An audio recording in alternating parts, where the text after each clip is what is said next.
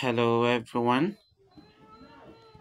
Okay, let's provide the solution to this problem. We have x squared minus x cubed equals 12. So what should we do? Okay, I am of the opinion that we write the one with the highest power first. So we're going to have negative x to the power of 3 plus x to the power of 2 equals 12. And then we don't want to start with this negative coefficient, so we should multiply everything by -1, and that will give x to the power of 3 minus x to the power of 2 equals -12. The -1 will multiply all the terms. Okay, now why don't I bring this to the left, so that if I do that, I will now be having x to the power of 3 minus x to the power of 2 plus 12. This is now equal to 0 because nothing is on the right again. Now, how do I want to deal with this? I want to express this 12 to be in this form so that I can relate them.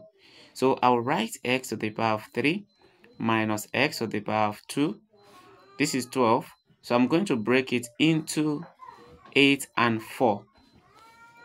Because 8 can be written in this form and 4 can be written in this form. This is now equal to 0. To go ahead with this, we'll have x to the power 3 minus x to the power 2 plus 2 to the power 3, because 8 is 2 to the power of 3.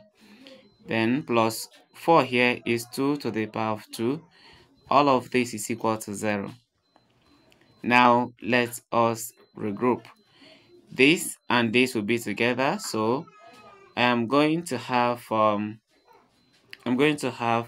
x to the power of 3 plus, here we have 2 to the power of 3. Then here we have minus x to the power of 2. And then here again we have plus 2 to the power of 2. So this is equal to 0. Now I am going to deal with this, right? I'm going to deal with this together, then together I will deal with this, but I want to put them in brackets. So if I want to do that, I have x to the power of 3 plus 2 to the power of 3 already. This is settled. Then minus, open bracket, here we have x to the power of 2. This negative will turn this one to -2 to the power of 2. And now everything is equal to 0. So here we have addition of 2 cubes, and here we have a difference of 2 squares. Okay, so the addition of 2 cubes here, remember that if you have a to the power of 3 plus b to the power of 3, right? This will be the same thing as a plus b into a squared minus ab plus b squared. Okay, and we already know a squared minus b squared, difference of two squares, a plus b into a minus b. So let's express this in this form, a plus b now. Okay, so our a plus b will become x plus 2, right, into a squared will become x squared. I'm picking from here. Then ab, that will be x times 2. Okay, x times 2, that will be -2x. Then plus b squared, that will be 2 squared, and it's giving us 4. Then minus, here we are going to have difference of 2 squares. So okay, so from difference of 2 squares here we had this one. Okay, so now you look at the 2. Okay, if you look at this 2, this is here and it's also here, so x plus 2 will come out as the common factor. Then I have this x squared minus 2x plus 4. Then minus, here we have this, so we have x minus 2. Then we close the bracket and equate to 0. Now to continue with this, we're having x plus 2 into, we'll open this bracket, so we have x squared minus 2x plus 4. This will become minus x. This negative will affect this, it turns to plus 2. Then everything is equal to 0. Now x plus 2 is still the common factor. Then we have x squared minus 2x minus x will give us minus 3x. Then 4 plus 2 will give us 6. We equate this to 0. From here now we have difference of two squares. So we are going to equate this to 0 or this one here to 0.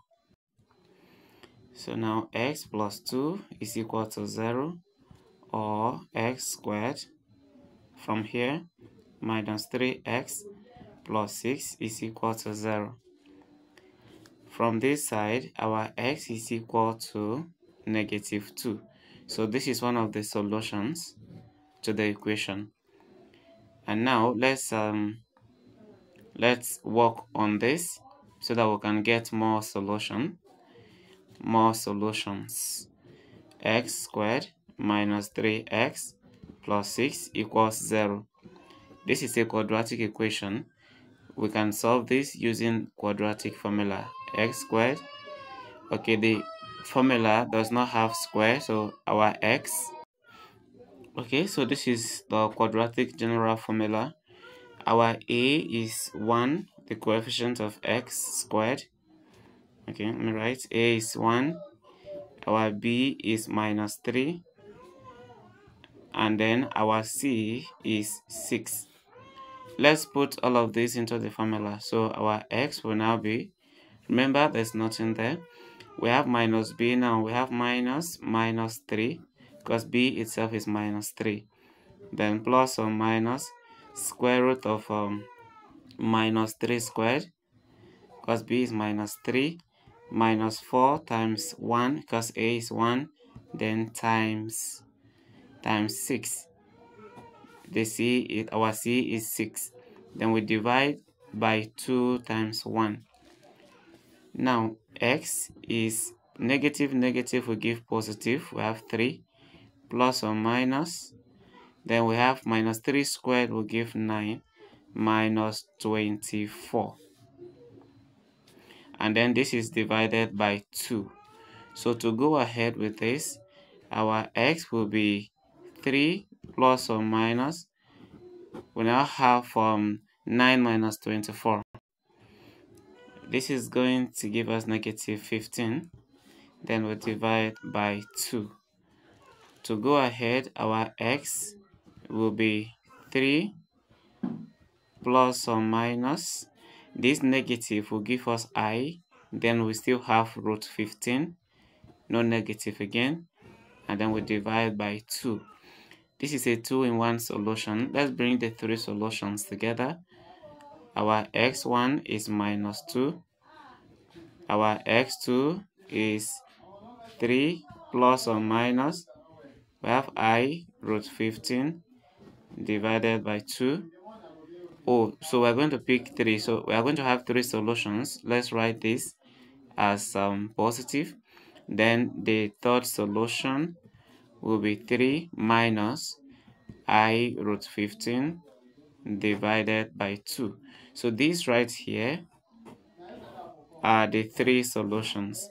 Thank you for watching.